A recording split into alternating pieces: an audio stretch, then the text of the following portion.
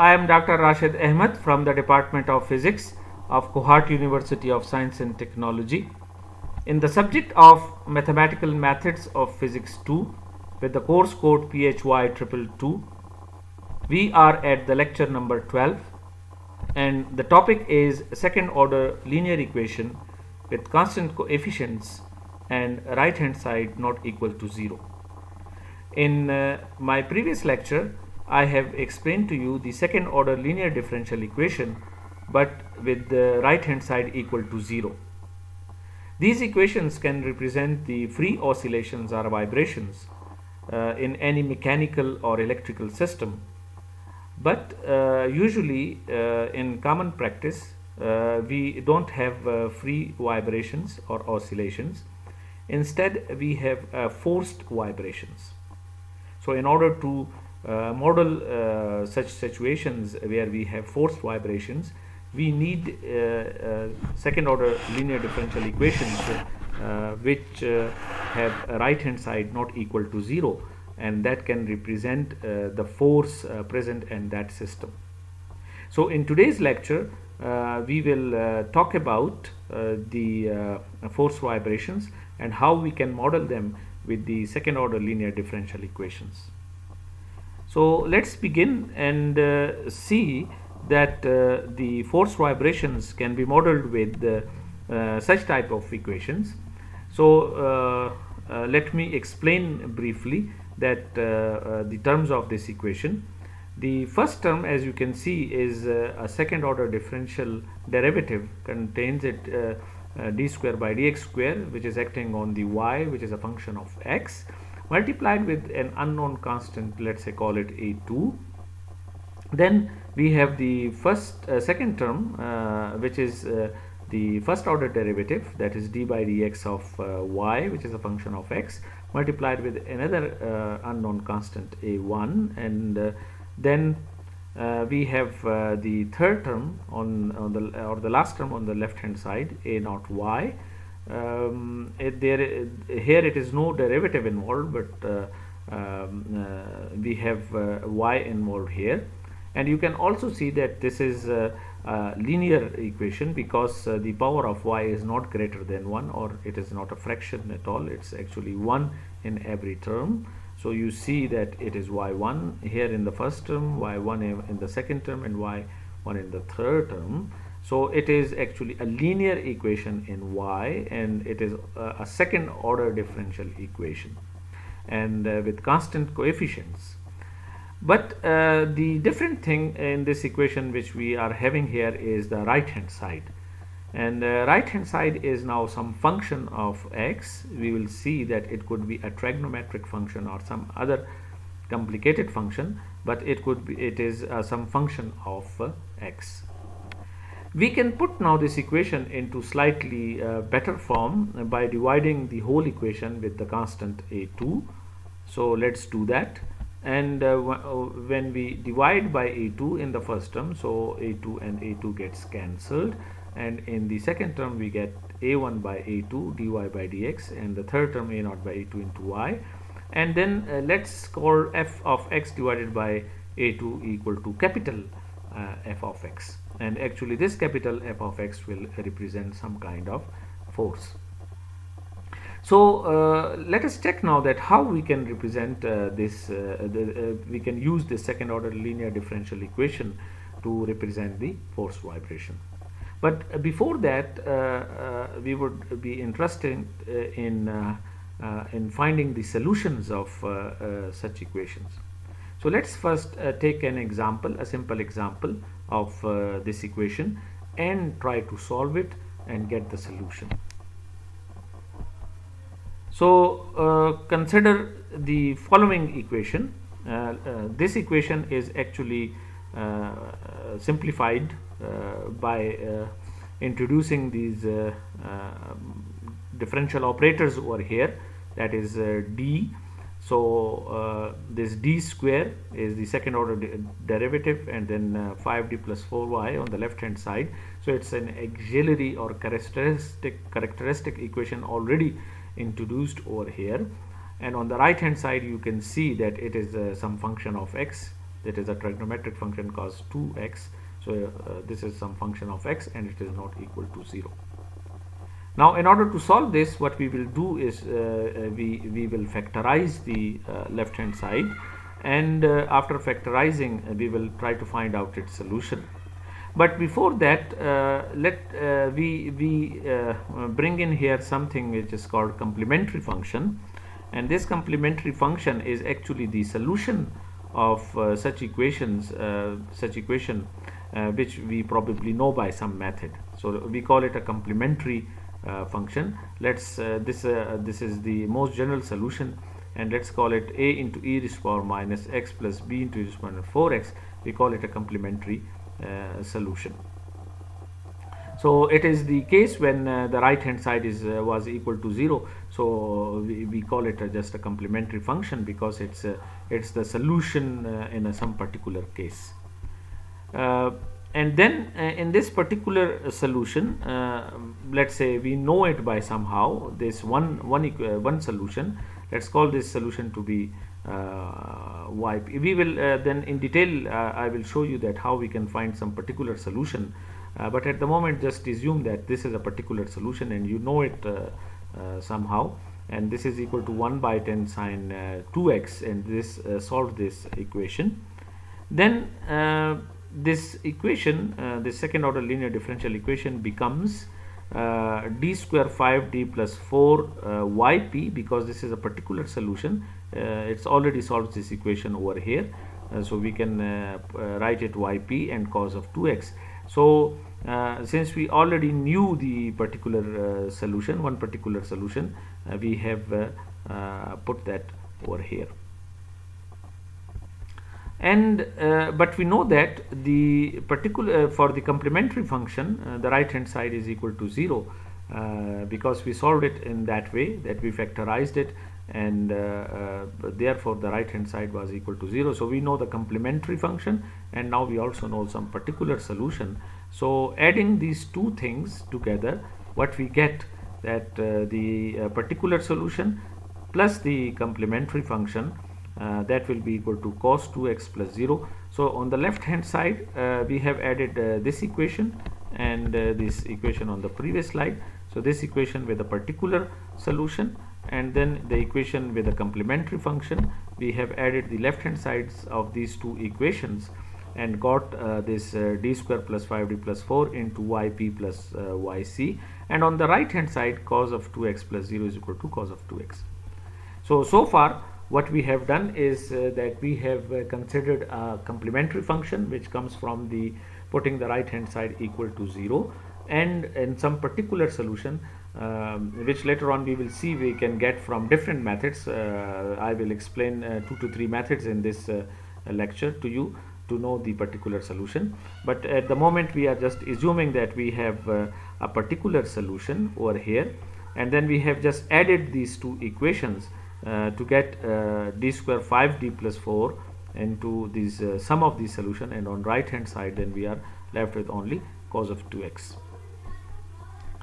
So the complete solution now can be put into this form, that this is a particular this is the complementary function which was the solution of this equation with the right hand side equal to 0 plus this particular solution which is equal to 1 by 10 into sine 2x. So this is now a complete solution y, and now since we now know that what is the complete solution y, it is now time to show to you that how we can find out the particular solution.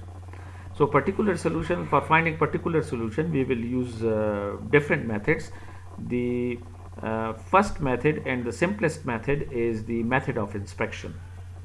Although this method is very simple and easy, but the problem with this method is that it does not always work.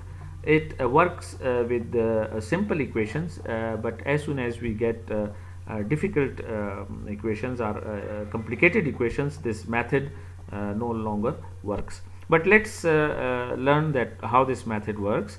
So consider that we have some equation like this one. It is a second order linear differential equation with the non-zero right hand side. You can see that 5 over here. Now we would like to just see that one particular solution, find out the one particular solution of this equation. And if you look at carefully, you would see if I choose y is equal to, let's say, 5 by 3 and put it over here, this y over here and here and here, since it's a constant, so its first derivative will be equal to 0, so this term will go away. And if I put it over here, the second derivative is also equal to 0, so this term also will go away. And if I put it over here, then 3 will cancels with 3, and 5 is equal to 5. So it means that this is some particular solution and of this equation which I have just determined by looking at it. So that's why we call this method a method of inspection, where we find some particular solution by just looking at the equation. So the particular solution is then yp is equal to 5 by 3, which we just got by just inspecting and equating the right hand side to the left hand side, and just guessing that this would be the solution. Since we knew that for any constant y, the first derivative and the second derivative will be equal to 0, therefore we knew that the first term and second term will go away, and y is chosen in such a way that it produces 5, so therefore this is a particular solution. But as I told you, this is an easy method to find some particular solution, but it does not always work, because in some complicated equations the method of inspection does not turn out to be the right method.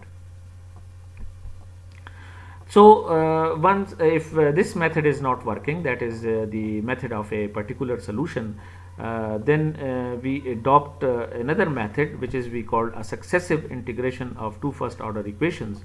In this case, as you have already seen that our equation is second order, it means it has got two derivatives.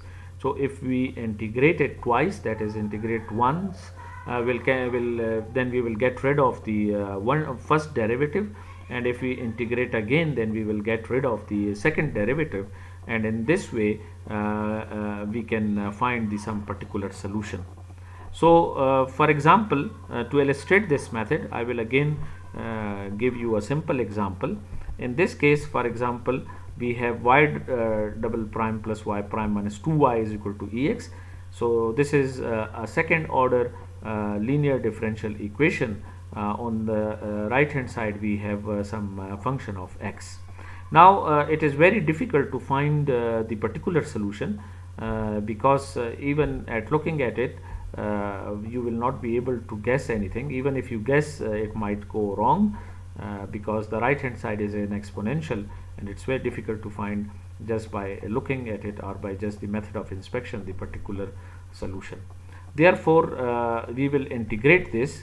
So first of all, we can write this equation in its characteristics form or auxiliary form, and then factorize it, so it turns out to be d minus 1 into d plus 2 into y raised to power x. So it is its characteristics equation or auxiliary equation, and we have written this in this form just to make it simple to solve, because if we don't put it in this form, it will be very difficult to integrate it. Therefore we have put that into this form to make the integration simple. So once it is in this form, then you know that let's call d plus 2, it actually constitutes the case when we have real and unequal coefficients. So let's call then d plus 2y is equal to u, and our solution then equation turns out to be d minus 1 into u is equal to e raised to power x, or we can write it simply as u prime, because it multiplies over here and it's the first order derivative. So u prime minus u is equal to e raised to power x. And if now since we have simplified this equation very much, Now it's very simple to integrate it, because on the left hand side we have derivative in the first term, and then on the right hand side we have exponential. So it is now easier to integrate this equation. So integrating it for the first time, you will see that it is equal to minus dx is equal to minus x, and u e raised to power minus x could be written as e raised to power minus into e raised to power x is equal to x plus c1. Very simple, as you see now. And what we get is the solution equal to this thing, so u equal to this thing. And but it's still because it's not complete, because we have to make another integration. And to make another integration, first of all, let's write our equation into this form. After first integration, x e raised to power x c1 into ex, or y prime plus 2y is equal to x e raised to power ex into c1 e raised to power x. And we want to now integrate it again, because there is still one derivative left over here. We got rid of the first derivative by just integrating, and then now we want to integrate again to get rid of the second derivative and get the final solution, some particular solution. For this, if we integrate it again, you see it's a very simple thing. And after the integration, you get it into this form. You can integrate it term by term and get this thing. This C2 is another constant of integration. And finally the solution could be put into this form. And you have seen that we have got two constants of integration, c1 and c2. So so these were the two simple methods you have seen of finding out the particular solution.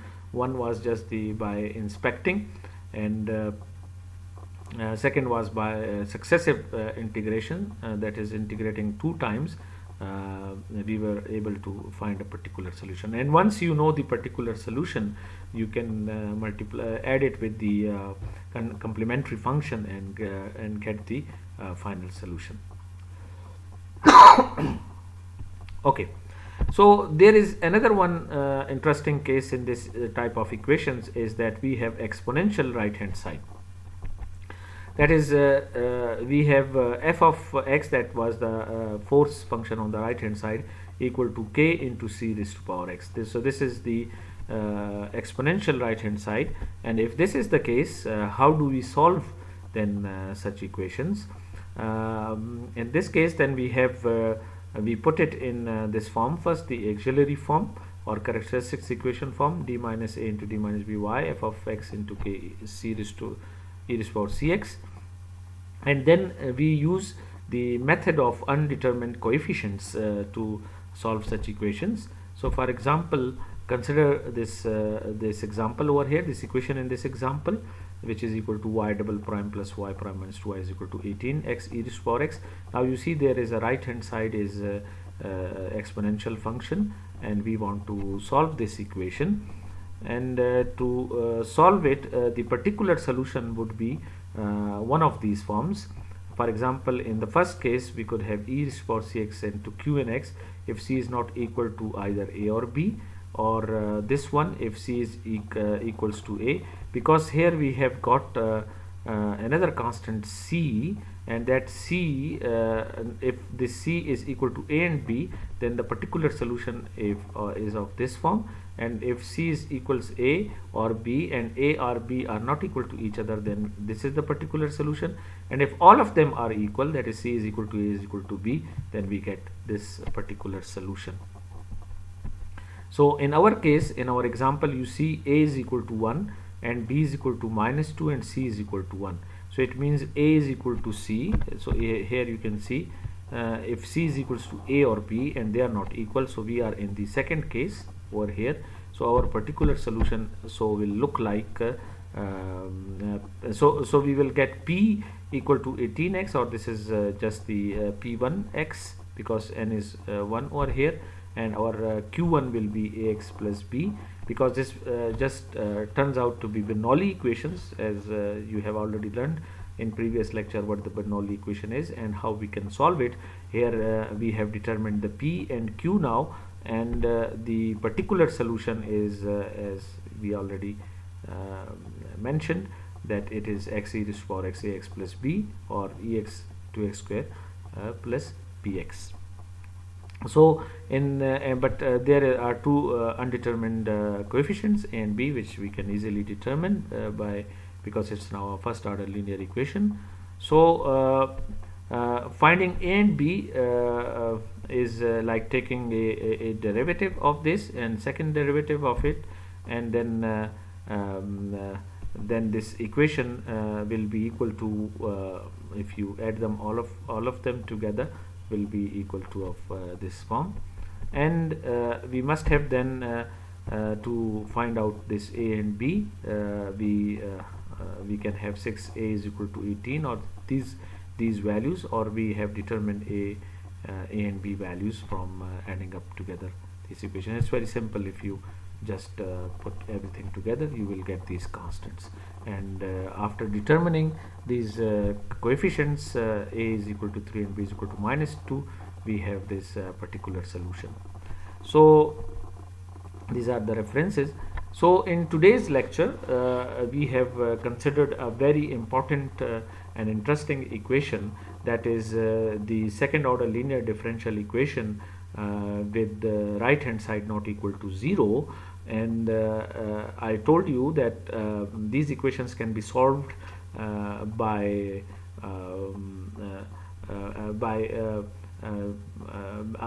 a simple method of inspection to find out the particular solution, and then having a complementary solution, and then putting it together.